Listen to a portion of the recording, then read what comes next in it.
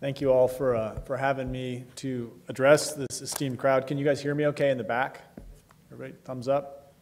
You know, for someone who spends a lot of time trying to think through the future and to do so usefully, which means trying to be as realistic as possible when you're making stuff up, this has been a fantastic day so far, and I hope this is a useful conversation that we have now in talking a bit about not only the method of using science fiction, using video games and film to think about the future, but also some of those visions themselves.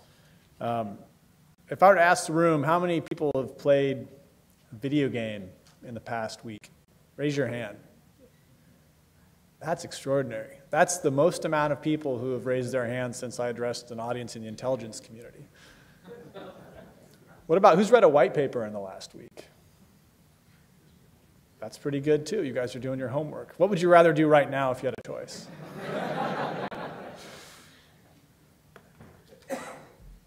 I don't know, you probably have a lot of history buffs in the room like me, but this is from a game called Battlefield 1, which is, unlike a lot of the really future-oriented games, a throwback. It's fairly retro.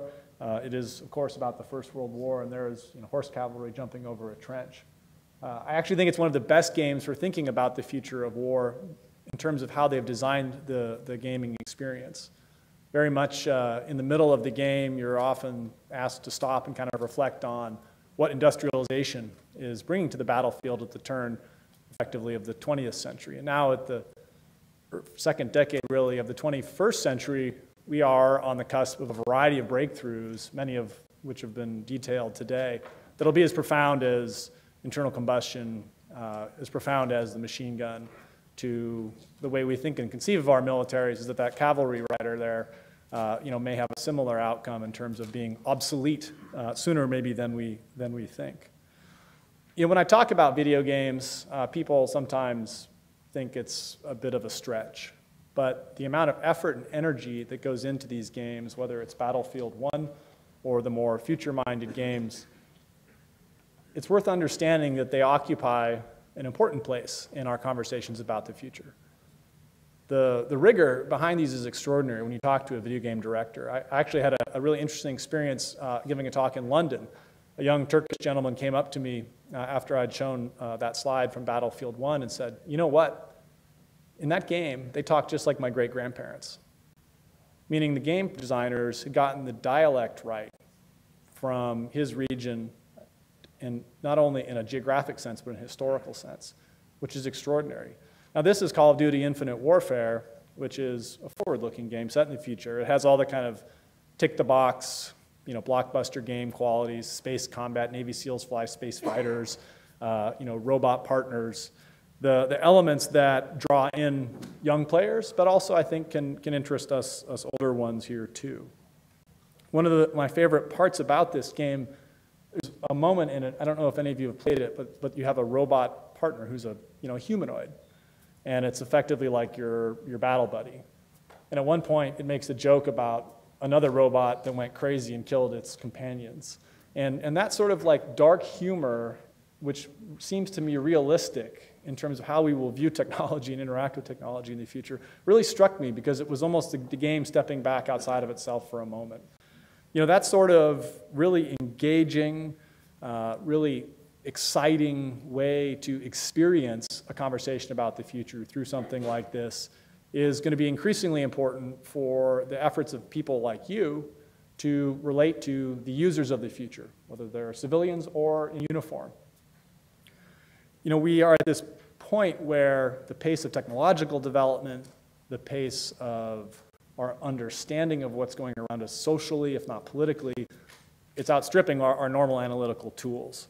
And yet these really enduring human elements, as that joke, I think, exhibits in Infinite Warfare, these enduring human elements aren't going away. That there are these qualities to conflict, to the human experience, that technology will change, even as we change our bodies increasingly with the technologies we either carry in our pockets today or may further integrate into our own systems. We need to be able to be entertained and engaged in a way to really never lose sight of that human element, despite all this technological wizardry and wonder. So what are the tools that we have out there? What the Mad Scientist Initiative recently kicked off an extraordinary contest, something that we've done at Art of the Future project, except they've been wildly successful with over 150 entries of people stepping back to stop and write about what their vision of the future of 2030 to 2050 looks like. That kind of turnout, that kind of official and unofficial enthusiasm for taking time to write is a really good sign.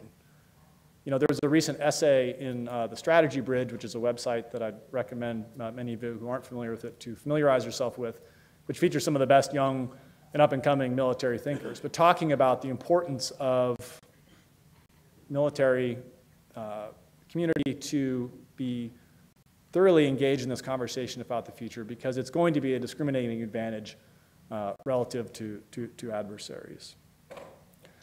Now, we're at this point, though, when we look at efforts like this is happening not as all or nothing, but as components of a larger conversation. And the tools we have in that conversation, of course, like I said, range from popular media, but the white paper has its place too.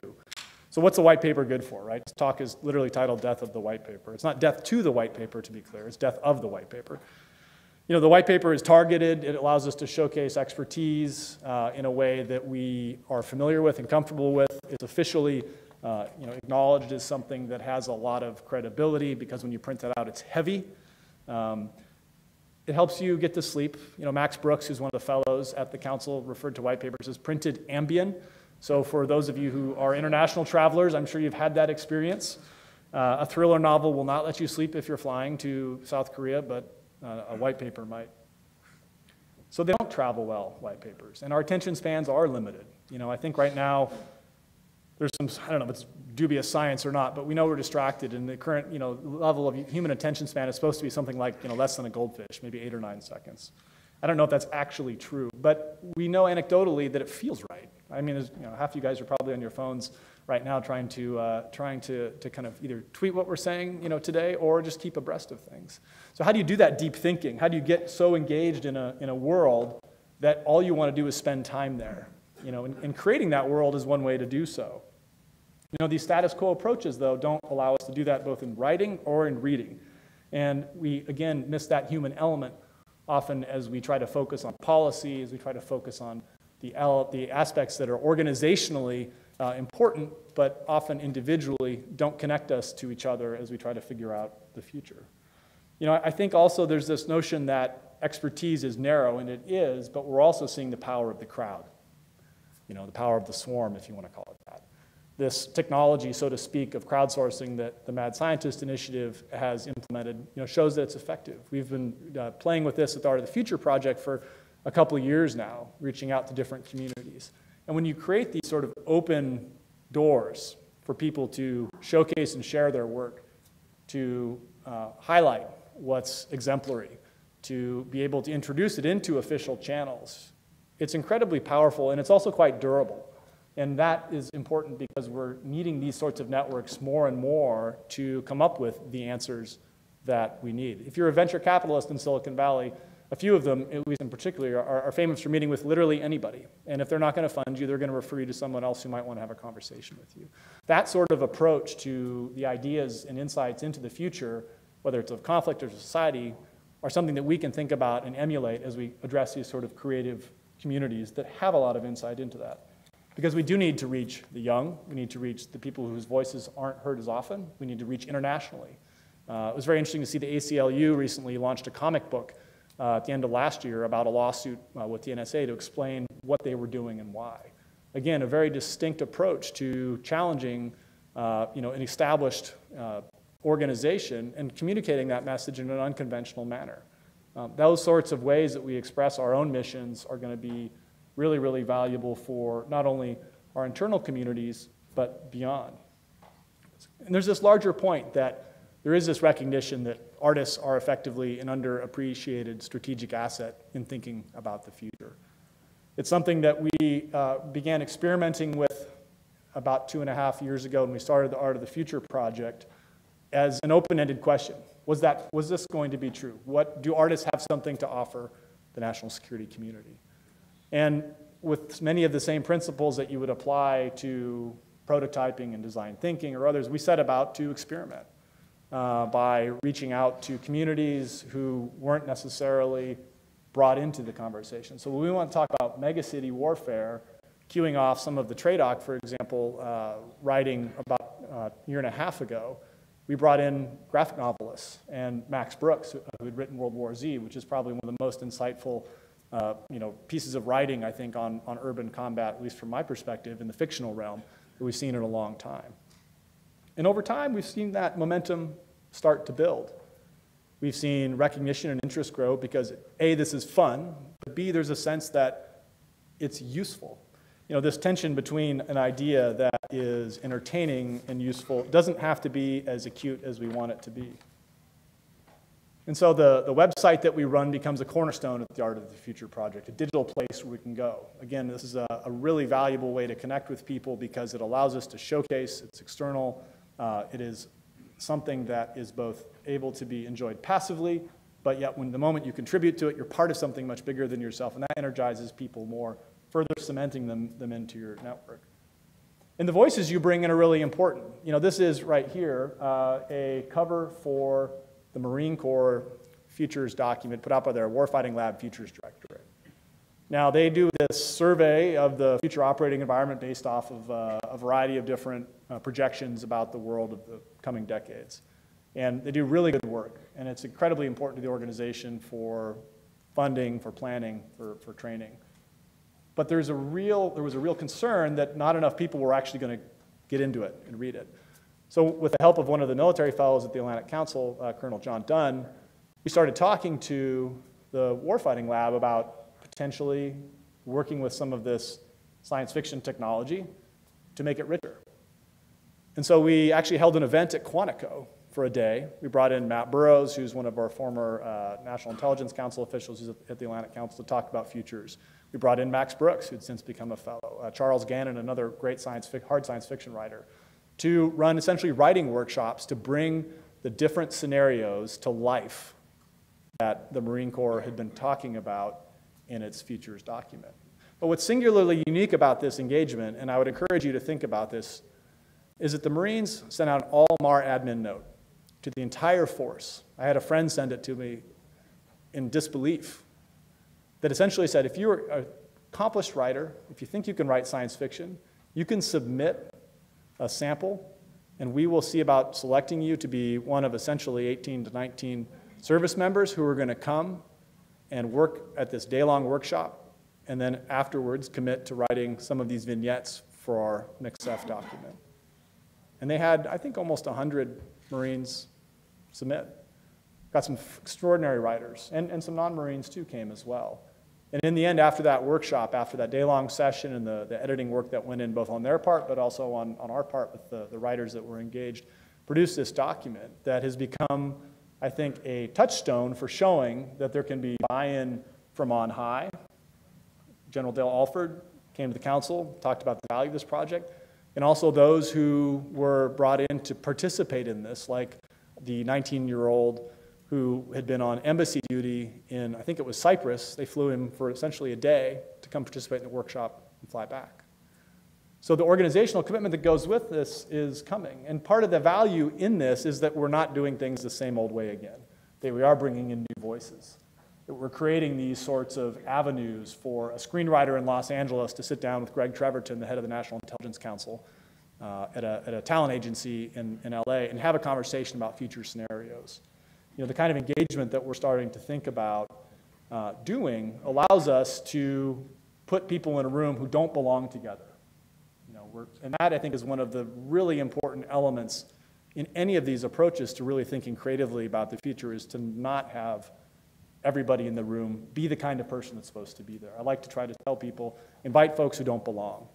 And with everything that we do, we try to always have that in the back of our mind. Are we pushing far enough to bring in somebody who doesn't have that kind of perspective that would otherwise be heard?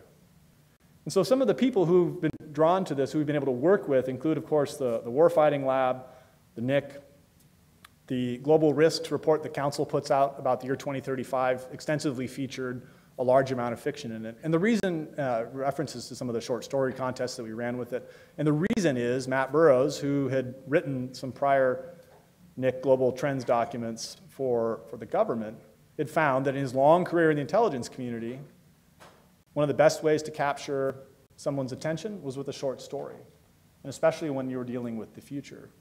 So to have that kind of advocate behind you gives you a really great tailwind. We've worked with the VA, we worked with Deputy Secretary Bob Work's office on the third offset, and other organizations as well. So like I said, the world is changing so quickly, so what tools do we have there to respond to it? I've often joked that some of the short stories that are out there could be equivalent to the value of a predictive intelligence report. Is it ficant? Are we going to get to a point where intelligence analysis includes this in some of the briefings that we're going to see?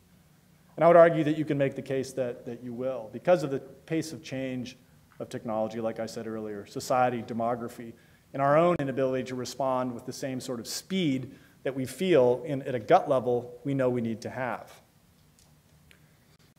I know this is working at a personal level because this year I've been lucky enough to work with two of our fellows at the council, who Marine colonel and an Army colonel, who instead of doing a traditional white paper or research project, have each decided to write science fiction. Making that professional step to say, I'm actually going to commit part of this privileged time I've been given to do some serious writing and research on the very issues we're talking about here today, AI and robotics. What will the field of battle be like? How will my service fight? Where will it be relevant? Where will it fall short? Who will be the heroes? Who will be the villains? And it's been a real honor to work with them because they've been able to show that this is a concept that has real value. So when our Army officer, Brian Michelson, published the first version of one of his short stories the other day, The Death of Homer, it was very much about the relationship, and I encourage you to read it at the Art of the Future website. It was very much about the relationship between an officer and the robots under her command. But what he also did, which was really, really smart, because Brian's an incredibly bright guy, was to write an analytical piece that went with it. Essentially saying that, again, as I mentioned earlier, the ability to think creatively and holistically about the future of conflict will be a decisive advantage, akin to the way Blitzkrieg was able to integrate different capabilities in the 20th century. That sort of a concept to link the factual and the fictional is incredibly powerful and shows that you're able to derive something that will be useful, hopefully, to Army leadership. Our Marine fellow started off with an incredible head of steam, and I asked him to write a 5,000-word short story, so of course, being a hard charger, he wrote 30,000 words, effectively a novella. And he's now set the next target as 80 to 90,000 words for a novel. That's an incredible professional commitment. And it's not that it's not fun, it is enjoyable. But it is unlocking the kind of thinking that they feel is absolutely professionally necessary. When you go to a whiteboard in the office that these two fellows share and see the kinds of concepts, the kinds of theories and principles that they're debating in their different colored dry erase board markers, it's extraordinary and really humbling to see that kind of energy. And that's what you want to see spread throughout. Not people who necessarily would otherwise be bureaucratically inclined to do that because their bosses, nobody told them to do this. This is all internal to them. There's some precedent for this mode of using fiction to really think about the unthinkable. I'm sure a lot of you read Red Storm Rising. For me, I read that at a young age, and with my co-writer Pete Singer on Ghost Fleet, both of us, that was our touchstone. We wanted to have that effect on not only the reader who was young, but also on officialdom, to really capture people's attention and do something that was going to be made up but useful. Useful fiction is the label that we tend to try to apply to what we've been doing because we want to, through endnotes, through research, through the seriousness with which we take the task of building these worlds of the future, we want to make this useful as an aid in thinking through the conflicts of tomorrow. And so what Tom Clancy did, and what's really interesting, I don't know if many of you know this, but Larry Bond, who's gone on to have a successful career as a writer as well, co-wrote Red Storm Rising with Tom Clancy. His name didn't make the cover, but was an integral part of the book. And their method was quite interesting because Larry Bond is a really talented game designer and a sim designer. And so they actually would wargame again and again and again, the naval battles particularly, in the North Atlantic that were integral to the book. What I found really unique about the book, though, was the fact that it took you on so many different stops on this future battlefield. If you did a staff ride of like Red Storm Rising, you would be on an airplane, logging tens of thousands of miles. The same with Ghost Fleet. If you did a staff ride of Ghost Fleet, you'd be spending time in low Earth orbit, you'd be in Hawaii, you'd be in China, you'd be in the home front here. Because you're talking about a fairly complex thing, a third world war. How do you encapsulate that in a handful of pages, or even in a video game that lasts 20 hours? There's a lot that you need to unpack and integrate and fuse together. But yet this is actually what these sorts of fictional stories do really well, because we relate to them at a character level, at a human level. These aren't abstract policy ideas. These are about people experiencing these situations, and you're seeing them through their eyes. When you want to take those people to places that we're not allowed to go, or would get in a lot of trouble or catch a lot of flack for experiencing or talking about. How do you talk about the cyber vulnerabilities of our most expensive weapon systems? How do you put yourself in the shoes or the sandals of an American insurgent employing the same tactics that our adversaries do today? How do you interface with the private sector in a context where government can't react in time or rapidly enough to meet the demands of a future conflict? That's why we have space pirates in Ghost Fleet. We started thinking through, what are the billionaires who are leading the charge of space commercialization actually going to do if we get into a conflict with China? Are we going to be in a situation where we sit back and aren't able to respond to the sorts of attacks we would expect to see on our satellite capabilities? Or are we going to see new heroes emerge? Because every story obviously comes down to, as it always has, a hero and a villain. And your hero is only as good as your villains. And so you're constantly trying to figure out how to get your best characters to walk that line between good and bad, and your worst characters, your most evil characters, to have those signs of being possibly good. And so the reaction that we finally saw with Ghost Fleet was really interesting, because we've seen it taken seriously again. We've seen it become a tool through which people can have these conversations that are uncomfortable, that allows them to talk about vulnerabilities in supply chain manufacturing, hardware hacking, ethics and laws around autonomous systems on the battlefield. The Navy is named, and I don't know if it's directly related to the book or not, but its latest autonomous undersea and surface campaign, Ghost Fleet, right? How do we visualize some of this in the same way Clancy and Bond did a generation ago, for this new era of warfare? The way that we think about the really big threats that aren't just about what we know is dangerous. This is a poster that was made as part of a larger exhibition that we worked on with Ghost Fleet about the propaganda of the next World War. See if I can get this, stop advancing on here. Chris Martin and Ben Morrow. Chris Martin is a writer. He's written about special operations community. He writes a lot about motorcycle racing. Ben Morrow's a graphic novelist. They created a story that was about essentially China taking, I don't want to spoil it too much because I'd hardly recommend you read it, called Engines of Extinction. And it's about China having a technological edge that we're wholly unaware of, that is so game-changing that we literally have nothing to respond with until we decide we have to break all the rules to get through it. And it's about private military contractors, about nano. It's a phenomenal series because it encapsulates this extreme existential challenge. And there's a lot of other work out there that does so with even farther out threats. There's two books in particular when you start thinking about existential risk: Seven Eves by the writer Neil Stephenson, and Three Body Problem by a Chinese writer, Liu Xixin. Seven Eves, which was originally recommended to me by Admiral James Stavridis, is a book about an interstellar, or a calamity, I should say, in orbit. We lose the moon, and then what? How does humanity save itself? Can you save humanity? How do you respond scientifically, bureaucratically, militarily?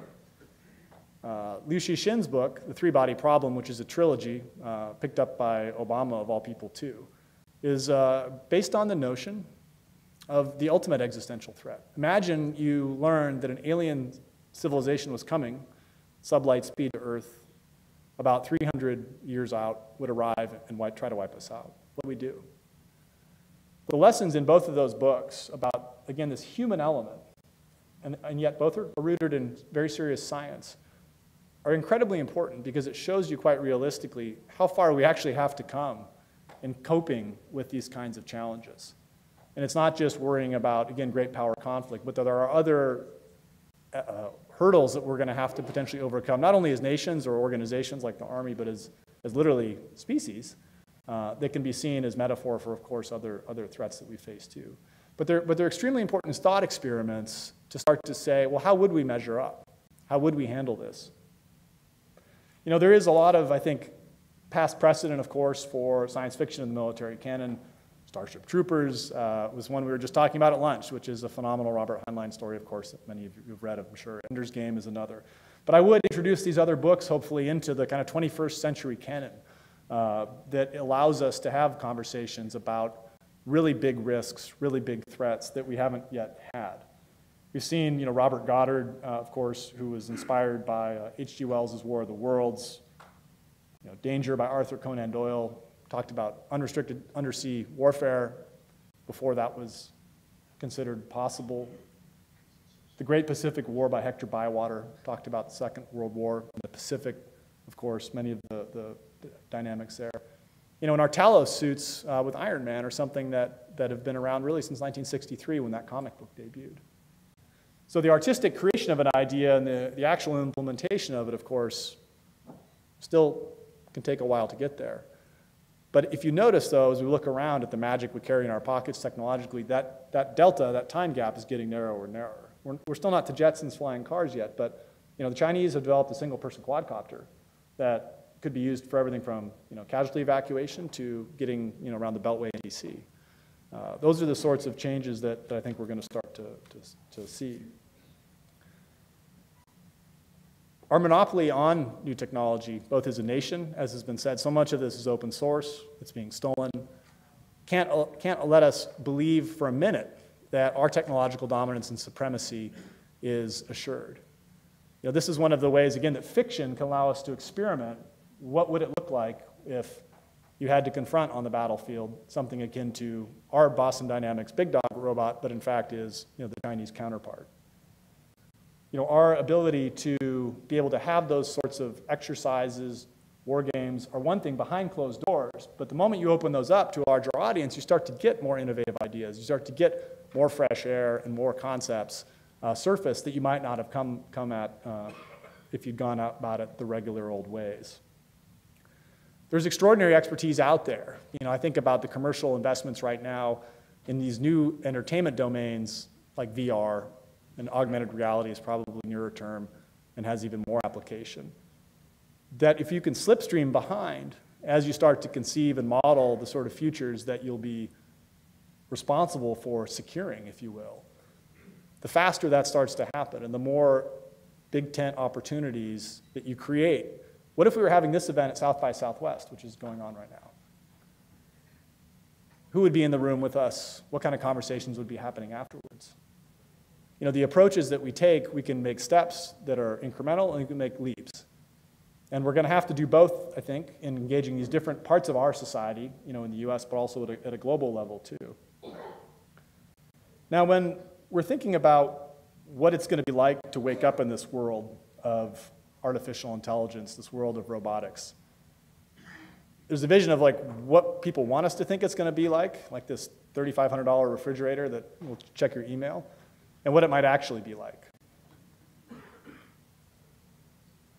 Whether it's privacy, whether it's norms around the way we want to live in our daily lives.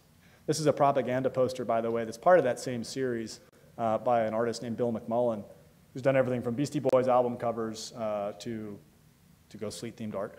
And it is a really great way to engage these conversations about how do we really understand what our day-to-day patterns are going to be like when we're in wartime and everybody has an Alexa talking to them in the morning, giving them updates on the battles of the day. What is it going to be like when we've been asking our quadcopters to follow our kids to school so we don't have to walk them for quadcopter parenting of the future? Can we trust those anymore? Will we trust our autonomous vehicles when we know the power of hackers, on the industrial IoT already out there, in vulnerable systems that will have expertise that can be applied even to these bespoke and custom AI and systems like that? When we want to try to understand the societies of tomorrow, we're really often thinking in a linear matter. And like I said, in the matter of parenting, in the matter of how we want to think about privacy, all these fit into the narratives that we start to tell ourselves in peacetime that will be incredibly important in wartime. And being able to shift from one to the other, I think, is incredibly important, because we're not always going to know when we've gone through that, crossed that Rubicon, gone through that doorway. The boundaries are, of course, becoming much more blurred between conflict and peace. And yet we can't, of course, abide a society that will be at war perpetually, because nobody wants to actually live in a society like that. And so how we relate to innovation, how do we keep the imperative of the commercial world but apply it in the national security sector? The Internet of Things, as it overlays with machine learning, is going to be a really, really interesting world to live in. When there is literally a limitless amount of data, you're going to be struggling to not look at data rather than harvest it up. This sort of fourth dimension, as I try to, at least in my own history major mind, think about it, allows us to have both hyper-personal but also extremely powerful mass mountains of information that can be useful in a security context, but also in a positivist sense to make our lives more interesting and richer. The amount of investment we know is there. GE's forecasts of industrial IoT investment, they expect 60 trillion to be invested during the next decade and a half. Estimates around devices alone, IHS has 70 billion devices in a decade. Think of all the IP addresses out there from a military perspective that you now have to cope with. Can you now understand a population or a domain by the data without actually ever talking to a person? Because you can literally see, based on the information you're being fed from everything from clothing to consumer electronics devices for entertainment, how a population's respiratory rate is. Knowing that there is stressor indicated in a certain village. Well, why is that? Do you look into that?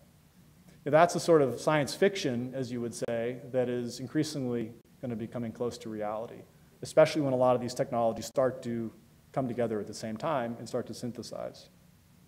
So while we may not have this, fridge that really is our locus of our family experience, we know robots are going to play an increasingly important part of our life.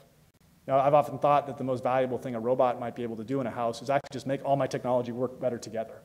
To make sure my phone's charged, to make sure that the operating system on the TV is updated, to make sure that the basic cybersecurity practices that you're supposed to have as a smart consumer are being implemented. It may not even be something as exciting as it doing your laundry or cooking your dinner. And there's downsides to technology, right? This is something that is one of the dystopian threads in science fiction that I'm often really drawn to.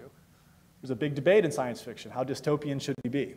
David Brin, who's one of my favorite writers and favorite people, would make the case that we need to be more positive and see science and science fiction as part of the solution, not part of the problem.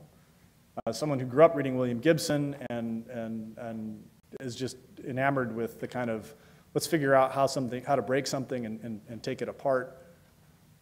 I find myself torn personally as a writer in exploring that.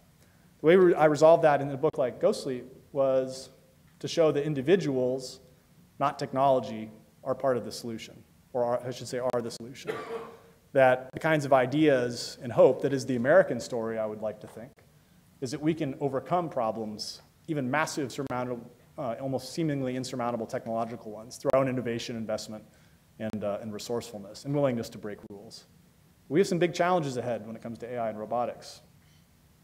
Automation in the labor market is one that I'm acutely interested in right now. This is just a screenshot from the website of Otto, which is a company that was acquired by Uber for, I think it was around $680 million last year. What Otto has been able to do is show, I think very graphically on TV with a Budweiser delivery that was essentially robot done, is that one of the most popular jobs in the US, by number, truck driving, is in peril. So What if we start thinking about this factor for the Army, that robots aren't necessarily an existential threat from an adversary perspective, but from an internal perspective? Do we need to spend more time thinking about force implications for what our nation is going to look like when its services are dramatically smaller? You know, we've seen some of the contentious hearings, the town halls around BRAC, over the last few decades. Well, what if BRAC is driven by robotic automation?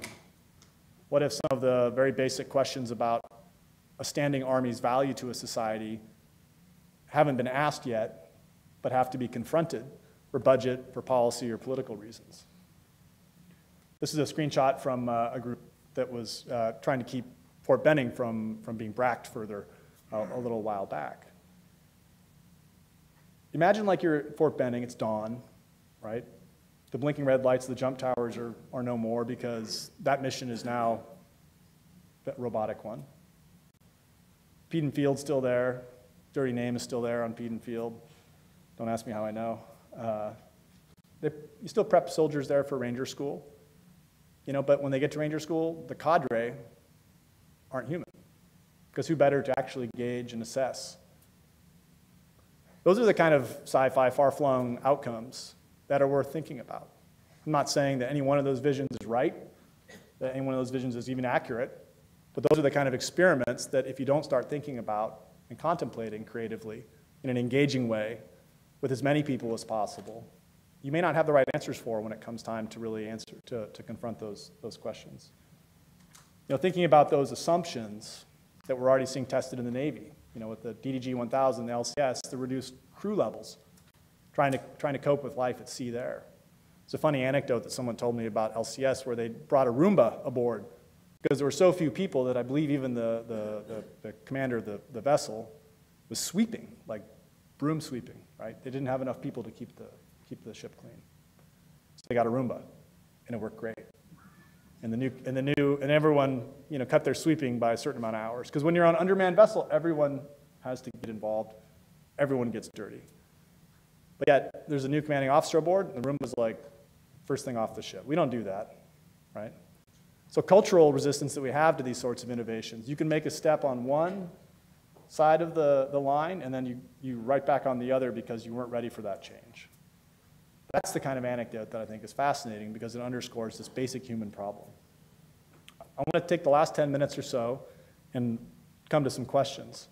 I didn't have a Venn diagram, but I do have this kind of goofy diagram, which is just to make the point that a lot of the really basic assumptions in the language we use to talk about how we process, how we innovate, take John Boyd's OODA loop, right? What does that look like in the era of ubiquitous data, human on the loop, in the loop, with machine learning, cognitive enhancements? What if all we're really doing is just supervising the orient act because the decision-making and the observing is better done by a machine? You can have your own version of this, of course, but the idea is that we really got to go back to some of these basic precepts and confront them head on and have fun with them. Could you use this as a creative cue for a short story or a scene, a panel in a graphic novel? Absolutely. And that's the kind of work that we're trying to do further, of course, at the Atlanta Council with the Art of the Future project. I'll just leave you with kind of four kind of basic points. Like I said, test your assumptions, try to break them, and do it with narrative. Invite the voices who don't belong, which is, I would consider myself one of them here today, and again, I'm grateful for the chance to address you all. Create conditions that are fictional before the stakes really matter so that they don't equal disaster. Have your failures on the page, not in real life. And spend time in those sci-fi traffic jams. We talk a lot about the importance of the crystal ball, but I would say the mirror is probably more important because we often have to do a little more introspection about the kind of very human nature of the way we relate to technology, not just today, but even out in that 2030, 2050 time horizon. Thank you all. I'll take some questions. We've got about 15 minutes, I hope, and we'll wait for the mic to come so we can have our online audience hopefully hear you too.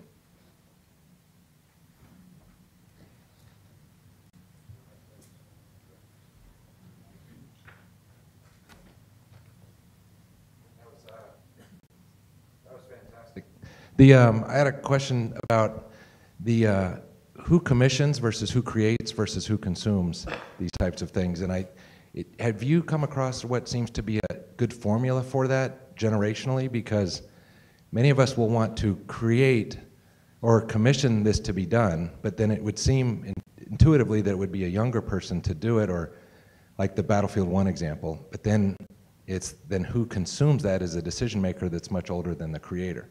I'm just curious if you had any thoughts on that. That's a really good question. We found from our approach of trying to ensure that we're having as broad of an audience engaged when we run one of our contests. An example would be, so I read William Gibson's The Peripheral, which if you read any of the books that I've suggested, I would put that one at the top of your list, in part because I was incredibly interested in how he depicted the veterans in his book, and particularly the medical conditions that one of the main characters had. He'd been wearing haptic suits in the Marine Corps recon and was not well afterwards. And I started thinking, well, what is going to be the next TBI or other sort of undiagnosed, at a policy level, at a personal level, challenge that the armed forces are going to have to confront for a future conflict. And so we ran a short story contest on that, right? And we had a really interesting mix of people enter, from graduate students to current active duty.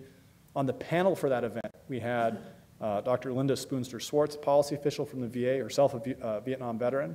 We had Maxwell Neely Cohen, a young writer who had been writing not so much about science fiction in the future, but about kind of youth and technology.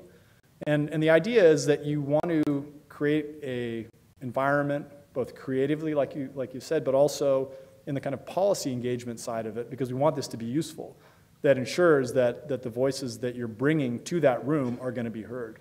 We did a contest on the future of space conflict, and we pushed that date out for that contest out to 2090, which is really much farther than we normally would, but we felt like we needed people to stretch intellectually to really think some creative thoughts. The person that won that contest at the time was a 19-year-old college student. These were judged blindly. It was David Brin, in fact, who even picked the winner. We brought him to the Atlantic Council and put him on stage next to David Brin, who is much older than that. So he's like, David Brin's 30. I'm just kidding, if he's listening. So you have to do both, and you may not hit it every time. I mean, this is experimental work. There are things that we have not succeeded at very well. Our outreach to the graphic novel community, I felt like I was really disappointed with, and I take that failure on me. But so I see that, therefore, as a lot more room to kind of go and just keep trying, keep experimenting. So on a question related to autonomy, robotics, and artificial intelligence, there's potentially a lot of parallels with the Hill in that regard. But on a more serious note, could you not see those same applications, talking about relieving the stress of the soldier and other things, but also from the bureaucracy at the Pentagon for a lot of the day-to-day business functions? So right now, new Secretary Mattis is looking at wholesale changes in terms of how to get more efficiencies in the enterprise. And if you combine that autonomy, robotics, and artificial intelligence, there's a lot of serial processes that potentially could benefit from that. So I'd like your thoughts. It would be a really boring story, but it would be an incredibly important one to write. I think that sort of understanding, what I love about that question is that's part of like the biggest problem we face, right? How to deal with the tail, and that's a cost issue, it's a political issue. It seems like a really ripe area to apply technology to. And I actually bet you could write some interesting fiction about that. I bet you could do that. And that might be a good challenge I'll try to take on. August, did anybody try to measure quantitatively how accurate are the predictions of science fiction? In other words, if we use ficint that you suggested, what will be this signal-to-noise ratio, to put it in mad scientific terms? Sure. I think the power in it is less prediction than it is shaping, that it is creating frameworks. I think anybody who tries to use science fiction to predict anything is going to be frustrated. There are times when I think we have, like I said, seen some pretty interesting predictive writing done. Arthur Conan Doyle and Unrestricted Undersea Warfare is, I think, a good example. But we're also at a point where we don't know how fast certain technologies are going to evolve, whether it's quicker than we expect or slower. So when I position it in that kind of ficant sense, my hope is that it's something that allows us to enrich a conversation and not try to be something that supplants or displaces, because I think that would be unwise, as much as I find that intriguing.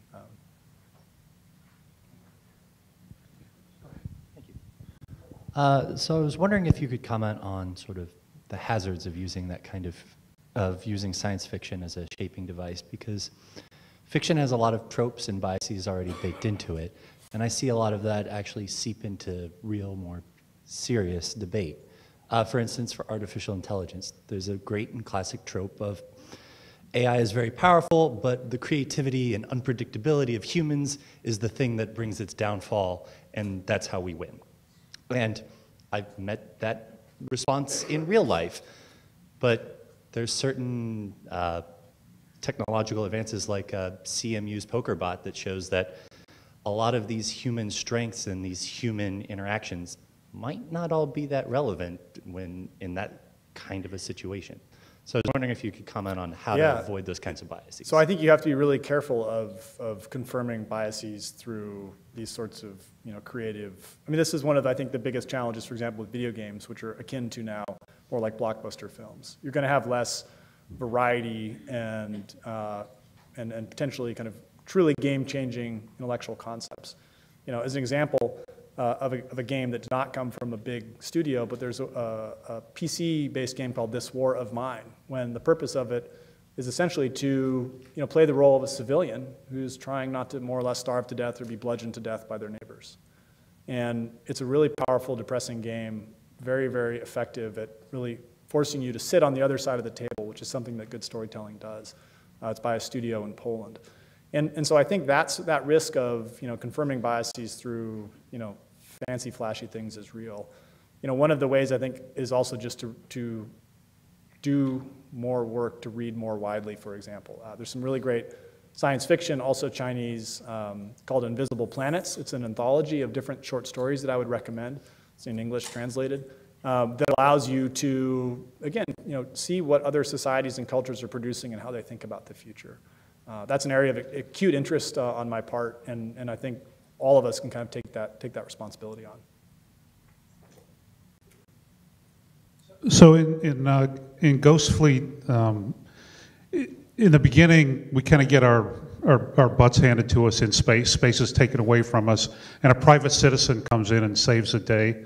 But at the end of the conflict, it's still a state-on-state conflict. Given the things that we're dealing with non-state actors, and we've had minor discussions of globalism recently. Do you think state-on-state is what the future is going to hold?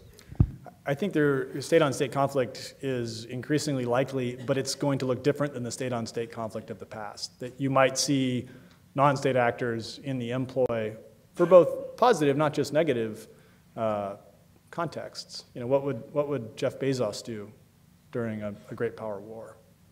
Between the cloud computing power they have within Amazon, to Blue Origin, to our other space billionaires that we experimented with in the novel. So I would say that you're going to see this state-on-state risk of conflict not going away, but it's going to have a different quality to it, where you may see, again, non-state actors having negative and positive roles, whether it's hackers who are aligned out of convenience, either to defend the internet or to take down a target they've wanted to exact vengeance upon for a long time. I think we have to be aware of that. So you're suggesting that the Washington Post would conduct information warfare? As a former journalist, I wouldn't say anything like that. Go ahead. Yes, Alpha Crane from Arctic. I have two questions. One is, how can we as a DoD better use the creative world to inform our own? And we had been talking about that for an hour, but maybe how we can better inform the creative community what we're looking for, that exchange of information, because we're starting to reach out and break out of our molds of poo-pooing science fiction to maybe actually using it as something that can inform our future, so we can at least prepare for something. And my second question is, as a senior in high school, I spent numerous hours playing Red Storm Rising, the PC game on a 386, listening to the soundtrack for Hunt for Red October, and I was wondering if there's going to be a game for Ghost Fleet. On the latter point, no plans for a game for Ghost Fleet. But you know, when we wrote that, and when I write too, and I think very visually, because I think that's an effective way to engage people. To your other point about how do you connect if you're within Arctic or other organizations, I think it is about bringing people like me to a setting like this. It's about engaging with Art of the Future project, finding ways to reach not only the established voices though in those creative communities, but the new ones, the ones that haven't been heard yet. So I think those are two kind of really good kind of approaches towards capturing some of this momentum out there. And I have to say, like with the military fellows whose work I highlighted, there's an incredible amount of creativity resident within any one of your organizations that's both present in their just day-to-day lives, because military life requires an incredible amount of creativity, but also there are people who are actually excellent illustrators and writers, and certainly, I'm sure, videographers and cinematographers too, thinking about the future and trying to understand some of these questions with the same intensity, but just with different tools.